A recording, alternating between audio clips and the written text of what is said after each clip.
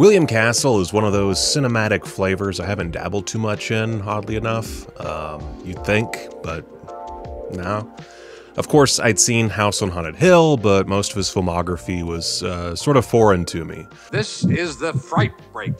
The gimmickry was just, it seemed to encapsulate what I would be getting into, so I never got around to watching the movies themselves. This, it turns out, was a mistake. And one I learned I'd made while watching Castle's final directorial effort, 1974's Shanks. I don't have the Blu-ray with me because a friend is borrowing it, but I assure you, I have it. It's, Kino, I think? Fuck. No, it's not Kino. It is Olive? Oh. Shanks stars Marcel Marceau, a French mime so famous that despite being a fucking mime, you probably already know his name. Marceau was brilliantly cast here as a sort of, I don't know why I did the Trump fingers. He's the biggest mime, the best mime. We're gonna cut this. Marceau was brilliantly cast here as a sort of final gimmick for Castle. Not only does Marceau bring with him a certain celebrity and bodily movement to the titular role of deaf-mute Malcolm Shanks, but he even portrays two separate characters, the other being the elderly scientist who introduces him to the whacked-out science behind the film.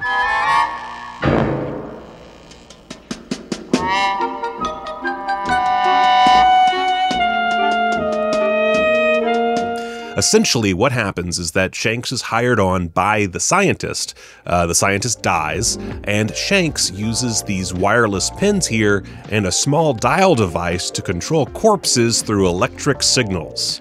It's utter bullshit, but then, that's science in the Castleverse, baby. The performances are about as bizarre as the conceit, with Marceau himself coming off as incredibly creepy for a large chunk of the running time, despite, I did it again, did the Trump fingers again, tie my fucking hands to my knees. Take two. Mark? With Marceau himself coming off as incredibly creepy for a large chunk of the running time, despite his seemingly being a good, downtrodden guy. His brother and sister-in-law are antagonists for a good bit of the picture, played by Philippe Clay and Scylla Shelton, are cartoonish in their cruelty.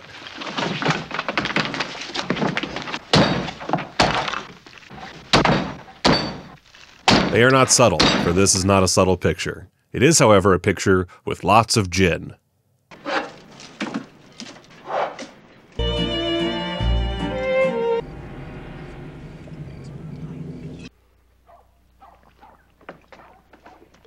Look at me!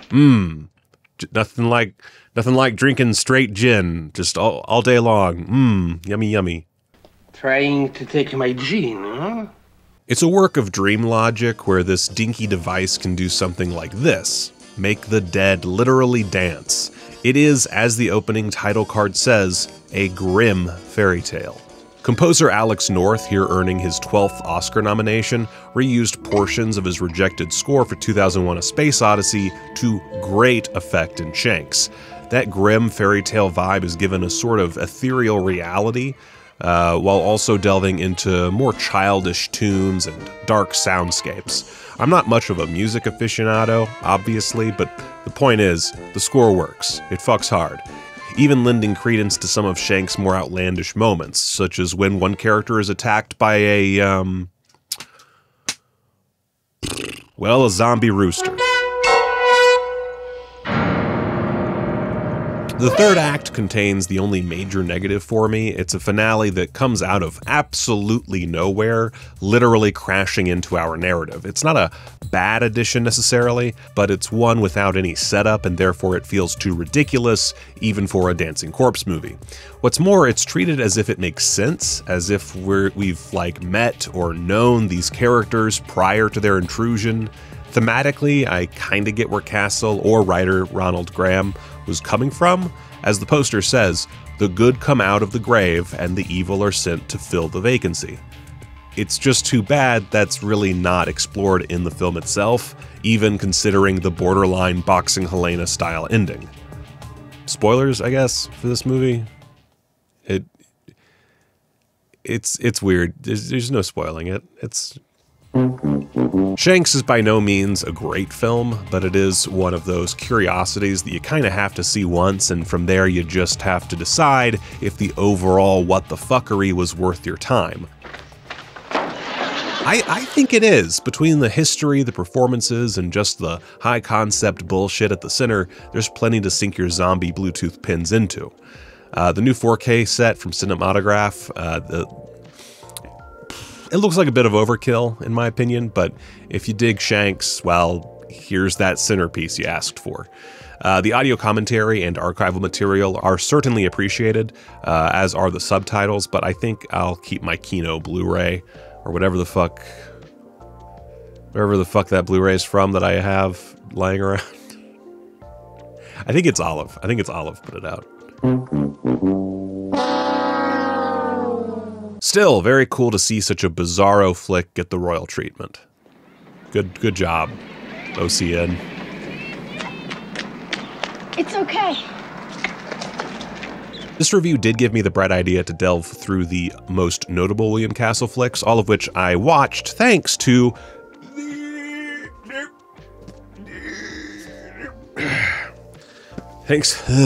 these beautiful sets from Indicator. Look how sexy these are. Oh my god.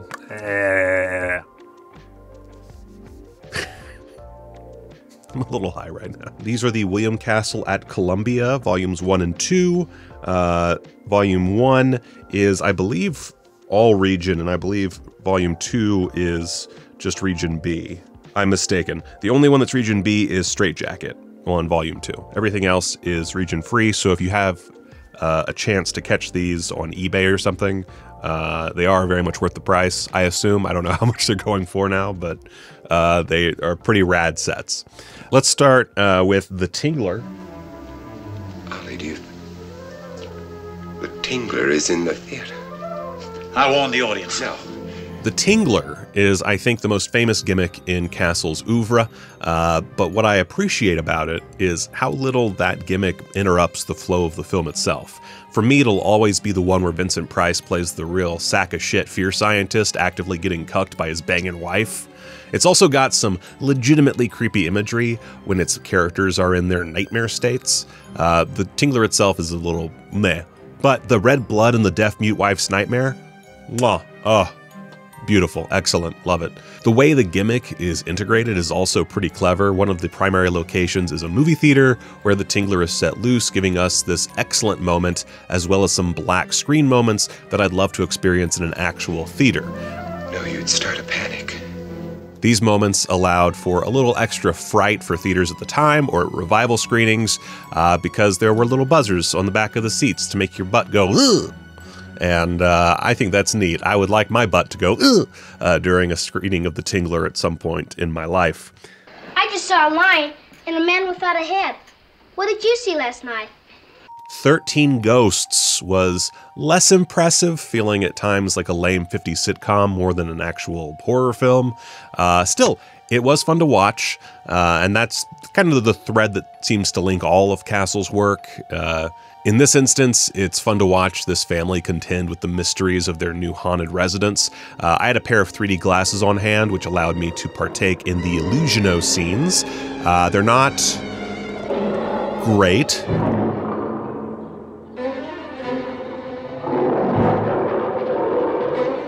But the schlockiness was appreciated, and you bet your sweet ass I looked for the ghosts every time. The bitter irony of it appealed to me, and I took Sardonicus as my name. Then there was Mr. Sardonicus, a period piece about a prestigious doctor who travels to a fictional Eastern European country to aid the titular Baron Sardonicus, who has married an old flame of the doctor's. Sardonicus is a creepy masked aristocrat with a ghoulish deformity portrayed by Guy Rolfe in a performance that feels more reserved for someone like the Tingler's Vincent Price. The real standout, though, is Oscar Homolka as the manservant Kroll. Very good, sir. Sardonicus, like Shanks, feels like Castle trying to stretch out and create something more atmospheric and serious, not unlike what he'd try a few years later with Rosemary's Baby, which he had wanted to direct before Roman Polanski was given the job by producer Robert Evans. Paramount, baby. I think you're afraid of me, Helga.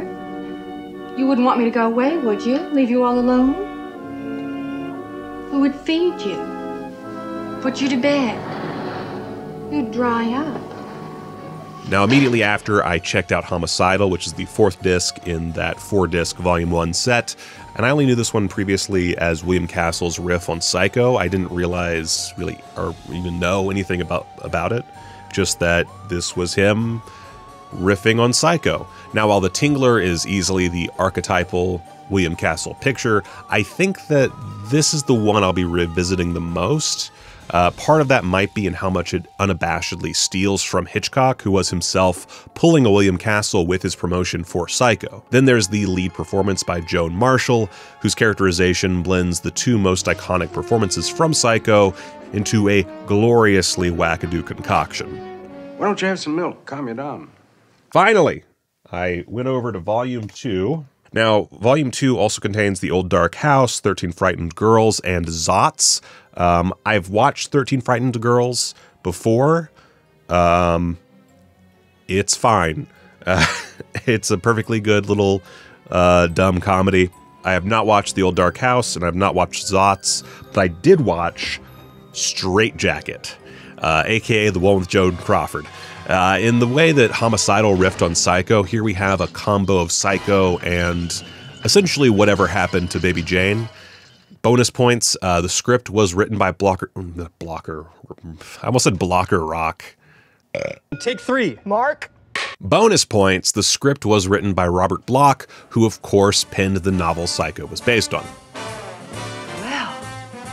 Crawford plays an axe-wielding psycho broad who kills her cheating husband and his mistress and is released from the asylum 20 years later to meet her now grown-up daughter, a sculptor living on a farm and set to get hitched to a more wealthy farmer's son.